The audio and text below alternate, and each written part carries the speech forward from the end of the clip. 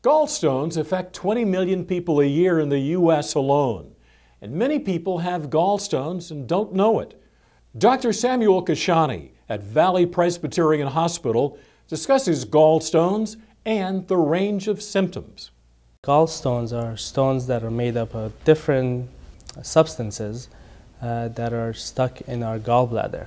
When we do get symptoms of gallstones, that's associated with pain after eating, a few minutes after eating. That's usually in the middle of the upper abdomen or in the right side of the abdomen.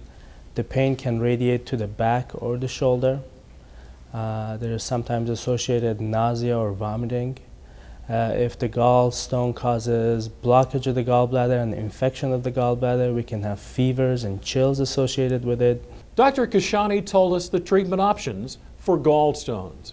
Treatment options, initially you want to avoid surgery, obviously. You want to change your diet, have less greasy food, less fatty foods. You want to avoid spicy foods because that helps contract the gallbladder and cause pain. Caffeine does the same thing. So we want to avoid those certain foods to see if the pain goes away and the symptoms go away.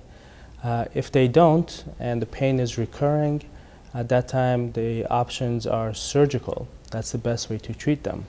Dr. Kashani told us about the single-port gallstone surgery.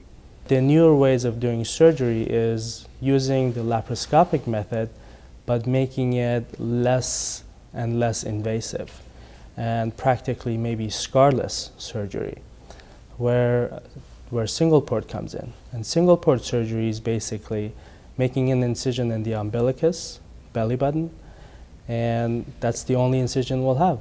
We'll do everything through that incision, dissect out the gallbladder from the liver, and safely remove it through the belly button. And once you come out, there's only an incision in the belly button, which after it heals is practically invisible. Patients go home the same day. I've had patients go back to work within a day or so after surgery. Obviously, every surgery has pain, but with single port surgery, pain is comparatively less than other types of surgery for the gallbladder. Deborah Kuferwasser, a patient of Dr. Kashani, talks about why she came to see him. I had an attack and it was very painful. I did an ultrasound, and there in the ultrasound they saw the stones in my gallbladder. He did a single port surgery, which is through my belly button. The hospital, I was in a day. I didn't spend the night, and I just took Tylenol. I didn't have to take major pain medication. And then after the 2 days, I took it slow, and but it was okay. I am very pleased with how it turned out. We asked Dr. Kashani if the single port surgery can be used for other procedures than gallstones. Single port surgery definitely can be used for other operations. I've used them for hernia operations, for removing the appendix, for removing colon. That's for benign colon lesions or cancerous lesions.